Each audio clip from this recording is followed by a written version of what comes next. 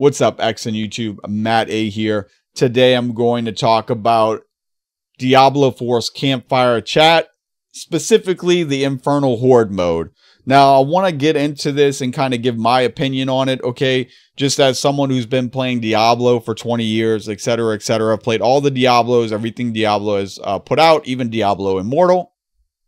And I think the developers are going in the wrong direction with one key point, okay? There are too many summoning materials. There are too many materials, unique materials in the game. They're adding more and more currencies and more summoning materials, okay?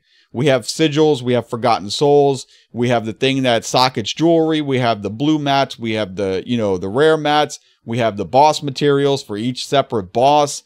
There are too many unique materials. And Varshan alone has multiple different body parts to summon him. And all the other bosses have multiple parts to summon them. And then you have, the sigils and sigil dust. Now you're going to add compasses. Oh yeah, you also have the pits too. You also have the pit thing. Now you're going to add a compass to get you into hell to do the infernal mode. And the infernal horde mode is going to give you another currency. I think that we're just inflating the currencies right now. We're inflating the activation currencies and the activation materials. I think it's getting out of hand. It's getting to that point where they need to cut back on the materials that you need. They need to just eliminate a whole bunch of them. They just need to eliminate materials. There are too many materials. If materials were a swimming pool, it would be flooding the entire city with materials. There are too many materials. Just like they fixed the problem with aspects, right? And gave you the codex. They fixed that. That's beautiful. That was perfect. That fixed that problem. We need to do the same thing with materials. Oh yeah, you have gem fragments too. You have all these ridiculous materials. Some more important than others, but there are too many. Now, these compasses that they're going to talk about actually take up inventory space. And also on top of that, you have to level them up and do different things to get them, to get to the Infernal Horde mode for different levels, etc., etc. You know how that works. They are taking the concept of, hey, we have to farm keys, we have to get the organs to get the Uber Tristram. They are taking that to way beyond what is necessary. That is not necessary at all. And I've played mods too, like Path of Diablo. Path of Diablo, to get to the new maps, you fight the Smith. The Smith drops one thing, okay? You can re-roll it maybe with obols, but the Smith drops, orbs of corruption, or OOC, orbs of corruption. But the Smith, he drops one thing. You click the button, you open the portal, you go to the map. That's it. You click one button, it drops one material. You go to the portal, that's the map. And Diablo, like 2, you go to the boss, you fight the boss, that's it. The only boss that needs to be summoned are Ubers, and when you do summon the Ubers, they actually lead to a guaranteed drop. That's another big difference. Not only are they harder than the Ubers in Diablo 4, they are harder than that, and you need specific builds. But when you do beat Uber Baal, Uber Diablo, when you beat Uber Tristram, whatever. When you beat Uber Tristram, you do get the torch. You get a torch at the end. And the torch is OP. But you've gotten the torch because you've accomplished that goal. There is no real reward like that in Diablo 4. So there shouldn't be a requirement to have these materials to summon these bosses. So not Uber Duriel, but Uber Duriel shouldn't require any mats. They should have a really cool redesign of the maggot layer, or not maggot. They should have a really cool redesign of Tal Rasha's tomb, right? A really cool, just remake Tal Rasha's tomb and put Duriel in it and make it like a Diablo 2 boss run. Just basically import a Diablo 2 boss run into Diablo 4, and we can enjoy it and make the enemies really high level, like make them 120, 130, a super high level, and make the rewards really nice. And you know, if you get, you know, a Shaco or some uber unique drops from Duriel, you know personally you made it through that dungeon and you killed Duriel enough times to get that drop. So basically it would be making Duriel a more of a skill, more of a time-based strategy rather than a monotonous strategy of collecting materials to fight Duriel. Now, if you want to do like Uber Beast in the Ice, you know, and have like the ultra Uber bosses, that can still require materials. That's okay. If you want to take the boss materials and move it to, you know, the ultra Ubers or whatever they're calling it, the infernal, the hell, the internal, whatever it is, bosses, the Uber bosses, that's okay because you're collecting the materials and you're fighting a super ridiculously high HP boss. That's worth it. The regular bosses that can still drop the materials, still drop the uniques, should not need summoning materials. They should have a dungeon kind of like you would in Diablo 2.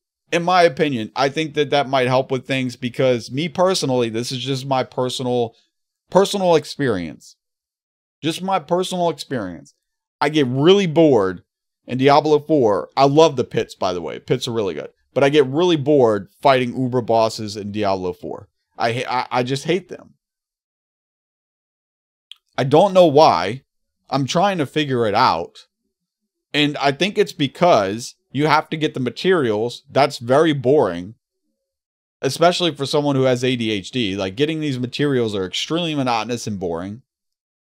I'd rather there just be a dungeon with a skill floor where, you know, if you're low level, you're not going to be making it through the dungeon to fight Duriel. You know, this whole thing where you have to get a group together to do a Duriel rotation, it's ridiculous. You know, that is a community solution to a problem that the developers created. That's a creative solution by the community coming up with Duriel rotations to offset the way it's designed that you get to Duriel. So no, I don't like the boss materials. I don't like the summoning materials. There are too many materials, too many summoning materials, too many, too many of these things like sigils and now the compasses. And then when you get to the Infernal Horde, they give you more currency. Right? Let's watch it here for a second. You know, let's just watch it. Let's watch it here for a second. And then you'll be able to see what I'm talking about, you know? Context. You know, we did some early brainstorming for season 5, and we knew that, you know, we needed to build out the end game. So True. end game, you know, we've heard y'all that end game is very important. And right. Season 4, we added the pit into the end game, and some people have been playing Helltide. I love the pit, by the way. The pit is great. The end game, but we still want to expand the end game a bit more, right? So if it's an end game activity, we definitely need something that's rewarding and very replayable. We also wanted to make something with a lot of monsters. I mean, monster density and just entering that feeling of flow state's really important for players. We needed something that had stakes, and we wanted players to push their luck. And finally, we really wanted to return to hell. You know, previous Diablo games. Yeah, it was kind of weird that in Diablo 4, we only went to hell for that, you know, the last quest involving Lilith, and they didn't expand in hell. And we all just assumed that hell would be an expansion when they add Diablo, right? So we all just assumed that the next expansion to the game is going to have hell and Diablo in it. I would hope. We hope, right? We hope anyway. We hope.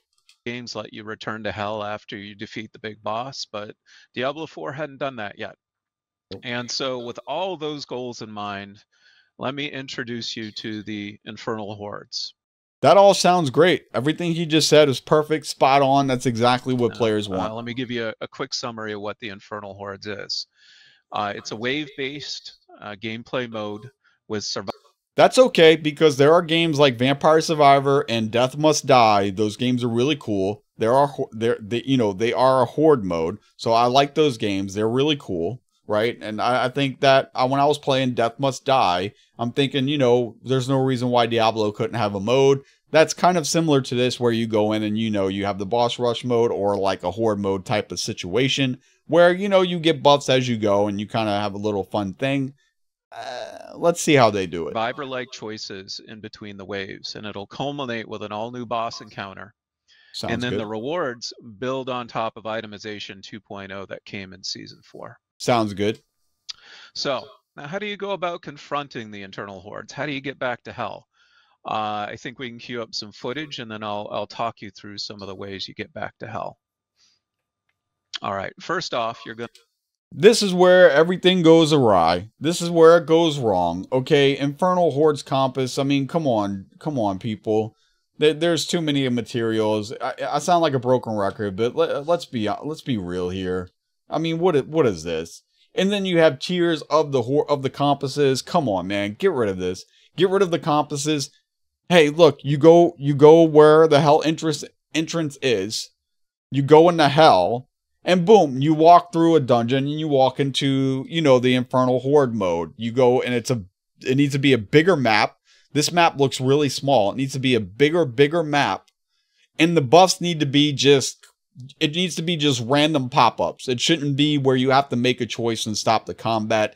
It should be like Death Must Die or Vampire Survivor. You go down to hell. You're going into like this big ass arena, this big old hell map, and enemies just keep coming. And the more enemies you kill, the higher level it goes. And there's no interruptions. There's no in betweens. Bosses are mixed into it. There's no stopping and thinking. You just get the buffs as you go. They just automatically pop up. What do you all think about that? The buffs just automatically pop up, and then you pick. You don't have to go to these little. You know, it's going to show you in a second. You don't have to go to these little hands coming out of the ground and then decide from 3 different, you know, avenues. Hey, do I want this buff and bane? Do I want this buff and bane over here? Let me walk around and break up the entire flow of the horde mode. The whole point of the horde mode, right, is to have this rush of enemies, and like you could test your build over and over and figure out, hey, this is my favorite play style. This is a really good in-game, you know, solution. So let's keep going though, because gonna unlock, you know, the activity for hell with a brisk eternal quest line starting at World Tier 3 in Zarbinzet. That's where you need to go in the PTR. Now you need a new type of key called a compass, which you can see down in the inventory below here. And like Nightmare, isn't the point of why we got rid of, you know, aspects to free up inventory space? We didn't want to free up inventory space just to put more stuff back into it. Dungeons, the compasses all have a starting monster difficulty and a number of revives. And there are 8 levels of difficulty with escalating challenge and rewards. As you can see, it's a very Nightmare Dungeon-like flow here. No problem with that part. Compasses can be upgraded to higher tiers with all new consumables called Abyssal Scrolls. Problem. More consumables, more currencies. Stop it, man. So you'll get a chance to play with all these new features. Get rid of the currencies. But let's really talk about the gameplay itself. And I think we've got some footage of the wave-based play that we can show off here. Let's take a look at this. First off, gonna have a lot of monsters. Now, you have one monster here. This is the start of wave 1. And so that's you good, defeat this Aether Fiend, and it's going to drop something called Burning Aether, which is a new currency. Now, this new currency... Dude, how many pieces of currency can you possibly put in a game? Currency is specific to hell, and you use it to unlock the spoils of hell at the end of a run. And at the end of each wave, there's going to be what's called the Infernal Offer. So let's get through this wave, and we'll take a look at the Infernal. Why? Why?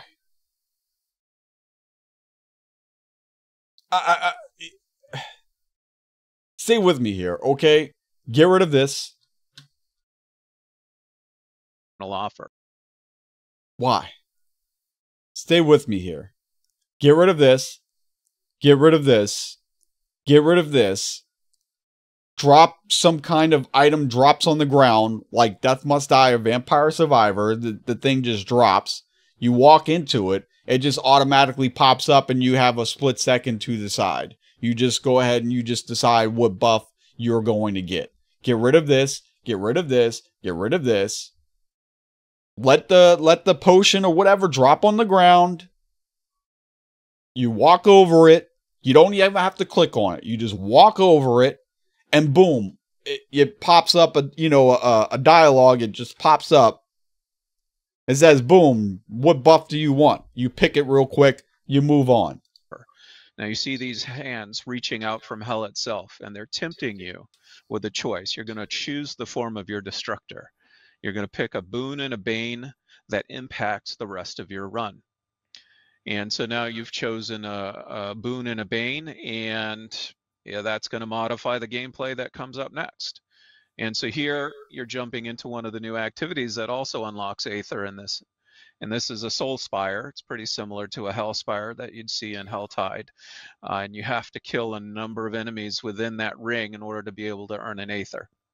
And none of this. This is all really good gameplay. I like this. The only criticism I have about this part, the Horde mode specifically, just make the map bigger. Make it really big. I don't want to see the edges.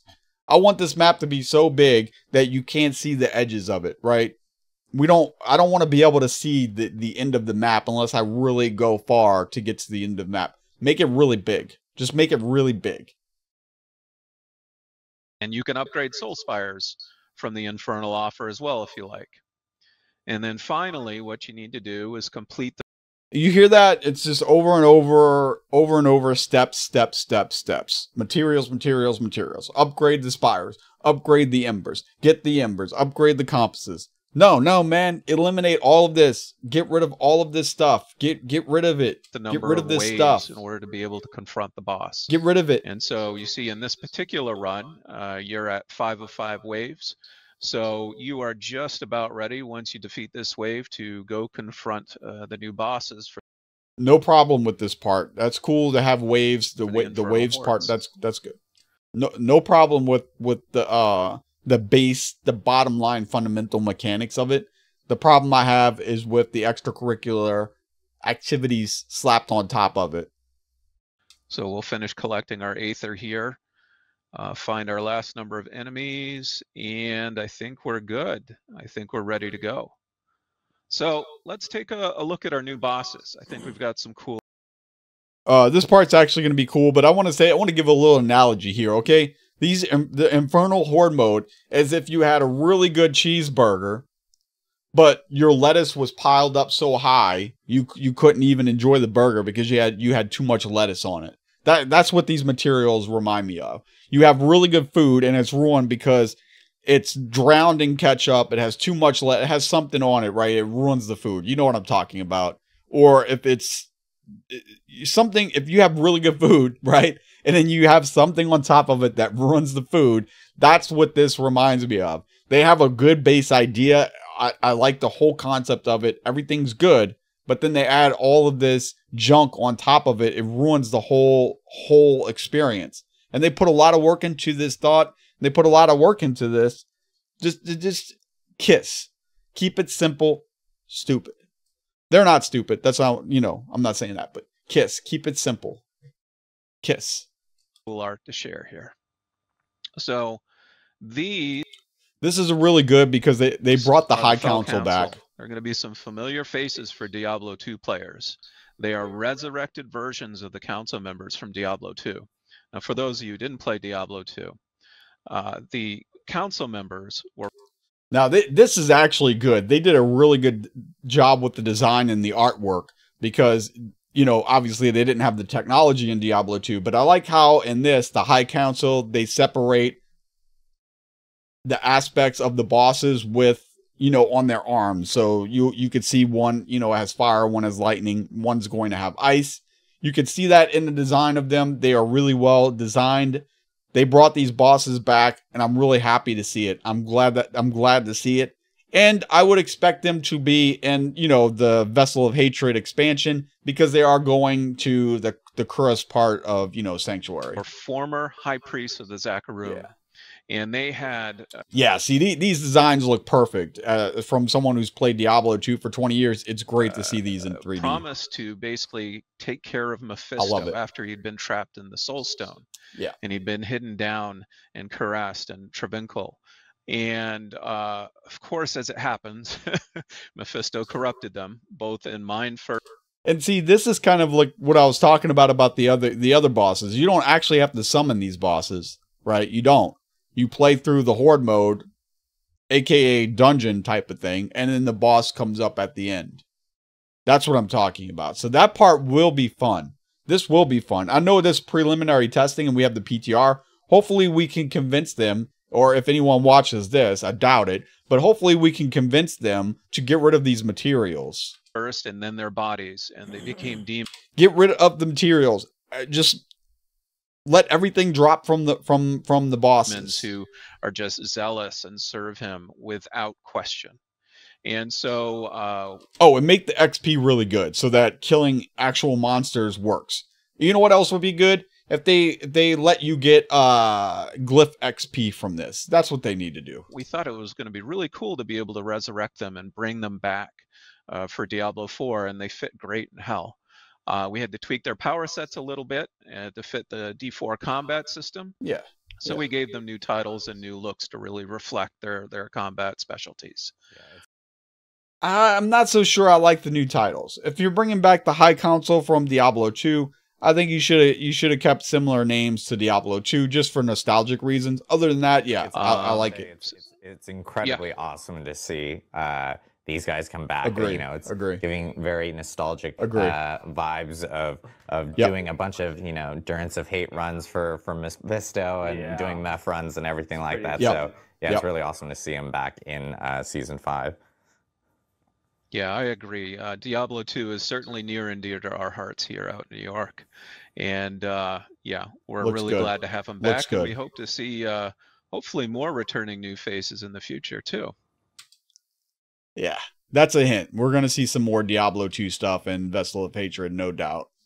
So this is where I'm going to end the video. I'm not going to go into details about the itemization or the uniques and how they should or shouldn't be. I just wanted to talk about the Infernal Horde mode just from, you know, a Diablo veteran's perspective. I'll let the content creators dive into, you know, the uniques and how those works and the itemization. The content creators for Diablo are much better at it, like, you know, Riker, Darth microtransactions, you know, all those guys, you know what I'm talking about. All those guys are way better at breaking down this itemization. You know, Mr. Llama, if he actually played this, would be good at breaking down these itemizations. So I'll just leave that up to them. I just wanted to give my opinion and feedback on the Infernal Hell mode, Horde mode.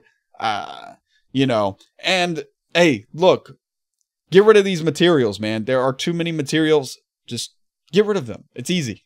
Click, delete, get rid of the materials. That is my feedback for the Infernal Horde mode for Diablo 4 from the Campfire chat. A little late, but still valid. Thanks for subscribing and liking. I'll see you next time.